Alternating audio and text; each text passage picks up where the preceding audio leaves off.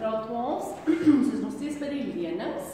By die lenings is daar nou uitsonderlike dingetjie wat gaan gebeur. Jy het mos nou al gehoor, jy gaan na die bank toe en jy gaan leen geld. Hierdie ou het gaan geld leen. R50.000. Hy wil met hulle vir 5 jaar, betaal hy daai bedrag en dan gee vir hom 14%, so dis die hele som. Wat wil ek nou vir jou vra? Die som gaan dan daaroor, en hy kan nou 'n groter som gewees. Ek kon eers vir jou gesê, hoeveel gaan jy elke maand betaal, of wat was die tydperk, ensovoorts, ons gaan nog by tydperk uitkom. Maar nou vra hierdie vraag net vir my. As ek 'n erfpos of een of ander iets gebeur vir een of ander rede, dat ek wil weet na 21 maande, wat skuld ek op daai oomblik? Sê nou maar ek het geld gekry van iemand af, en ek gaan nou nie vir die hele 5 jaar lank aanhou betaal, hoeveel is 5 jaar in maande? Dis mos 60 maande. En ek gaan elke maand, per maand betaal, en my rentekoers is maandeliks saamgestel reg. Maar ek wil weet, as ek nou oor 21 maande daarin stap, hoeveel skuld ek julle? Dan kan ek my miskien nou vir die hele ding, onthou hierdie rente is ons, soos wat ek aangaan per maand kom daar rente by. So ek kan nie gaan uitwerk wat skuld ek hulle vir die hele 5 jaar, wat gaan ek in totaal betaal en dis wat ek moet betaal nie. Nee, want ek gaan ons nou nie die laaste hoeveel maande bly oor van die 60 maande na 21 al verby is. 39. So ek gaan nie die volgende 39 maande se rente hoef ek nie te betaal as ek nou wil weet wat ek skuld jou en ek wil vir jou afbetaal nie. Ek wil daai rekening gaan toemaak en sê nee, ek is klaar met jou, ek gaan dit nou nie meer betaal nie. Ek sou oorspronklik 60 maande lank betaal het, maar nou wil ek klaar maak. Dan moet ek daai 39 maande wat oorbly gaan uitwerk. Nou mense, daar's 2 metodes. En na baie jare van soms so doen, gaan ek vir jou sê, die afgelope hele paar jaartjies doen ek dit met hierdie tegniek. Daar is 'n ander ene, gaan nou vir jou sê, die tegniek is, gaan kyk vir jou, wat is jou present value, jou P, hier waar jy nou is. Nou, waar is jy nou? Hier het ons nou 21 maande verloop. Maar hier is jy nou, en ek wil weet as die present value, as hierdie hele scenario veronderstel was om aan te gaan nog steeds met 'n maandelikse paaiement van dit en 'n rentekoers van dit. Maar wat bly nou hierso oor? Dis nou die vraag. Wat is my present value hier? As ek nou nog steeds moet klaar betaal tot op die 60ste maand. So hoeveel maande sal ek nou moet oor? Daaroor ek is klaar met hierdie is die 21ste paaiement. Hier gaan my 22ste paaiement gewees.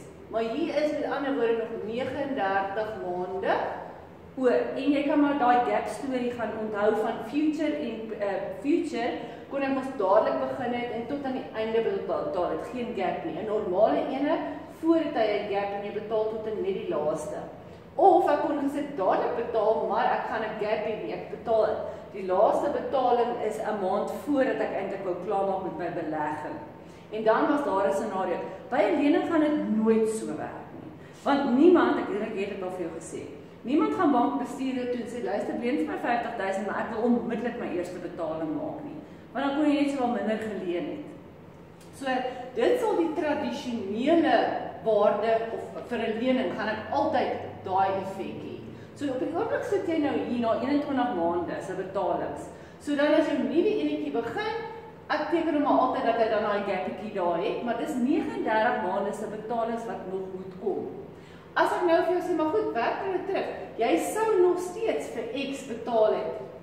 1163,41. En met daai saam sal ek weet wat is nou my present value en dis wat ek hulle nog skuld. Nou se presently value is wat ek hulle gaan skuld. Ek gaan dit gou uitwerk en dan skryf ek dit op die bord. So dit vat my net minder tyd as ek dit klaar opgeskryf het. Met ander woorde, ek gaan nog steeds 'n lening hê, maar die present value hier na 21 maande nou al verloop het. Presently, huidiglik in daai 21ste maand, hoeveel van hierdie hele, dit is soos 'n ooreenkoms wat jy by die bank het. Ooreenkoms is nog steeds, ek gaan daai bedrag betaal vir die volgende 39 wat oor is. Steeds teen dieselfde rentekoers. Tik dit in jou sakrekenaar in en na 21 maande se harde afbetaling is daar nog steeds R36.000 oor.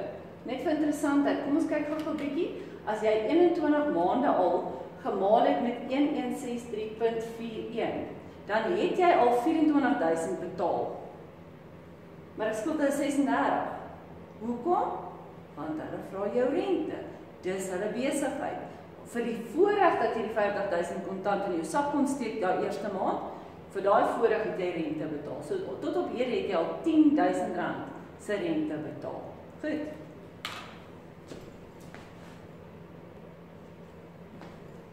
Goed, jou huiswerk wil ek jou net so 'n bietjie mee help. Nommer 1 van oefening 4.5 is presies dieselfde soos daai voorbeeld. Nommer 6 is ietsie wat ek vir jou wil sê en dan ook nommer 7. Nommer 6 sê dat 'n huislening word terugbetaal by wyse van 240 maandelikse paemente van R9.000 elk, wat eers oor 1,5 jaar van nou af begin. Wat is die leningsbedrag? Met ander woorde, wat leen ek nou? So daar's 'n lening, dis een van die ouens wat sê kom na ons, jy betaal eers oor 1,5 jaar begin jy jou eerste paemente betaal. Hierdie hele scenario hier agter. So met ander woorde, ek moet gaan uitwerk as dit vir 1,5 jaar, vir 240 betalings was daar R9.000 gemaak. Jy moet hierdie hengse formule sien vir wat hy is. Daar's R9.000 betalings gemaak, 240 keer. En ek wil uitwerk wat was hierdie leningsbedrag, maar waar is jy hier? Dis nou al 'n jaar en 'n half in. Is dit hierdie bedrag wat ek hier gekry het, wat hy ook al mag wees, is dit die bedrag wat jy geleen het? Nee, dis 'n bedrag wat al klaar rente geloop het, om uit te kom by wat jy nou vir hulle skuld by hierdie beginbedrag, begin van daai laaste 240 maande. Nou moet ons terugwerk. Nou sê ek met ander woorde, ek probeer jou help daarmee. Met ander woorde, hierdie was die eindbedrag. Hierdie was die eindbedrag van 'n lening wat jy gemaak het, wat ek nie weet nie. Hierdie was die beginbedrag. Maar hoe gaan ek nou graad 11 toe?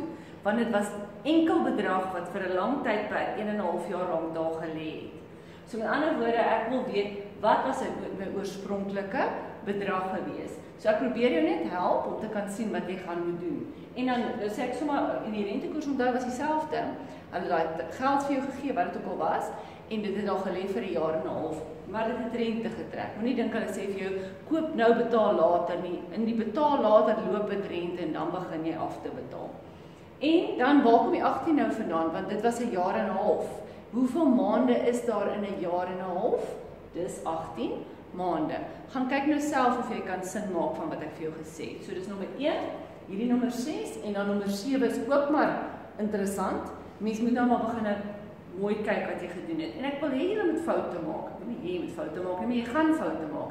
En dan gaan ek vir jou sê, maar moenie nie so verskriklik stres daaroor nie, want vir elke I en elke N wat jy reg het, gaan jy punte kry. En 'n kind wat nou byvoorbeeld net hierdie gedeelte gedoen het, gaan nie niks punte kry omdat hy nie daai gedoen het en besef het maar ek moes nog teruggegaan het en nog rente gaan uitwerk het vir 'n beginbedrag nie. So mense gaan nooit, ek sê nou vir jy kan nie 0 kry vir 'n finansiële wiskunde som nie. Okay.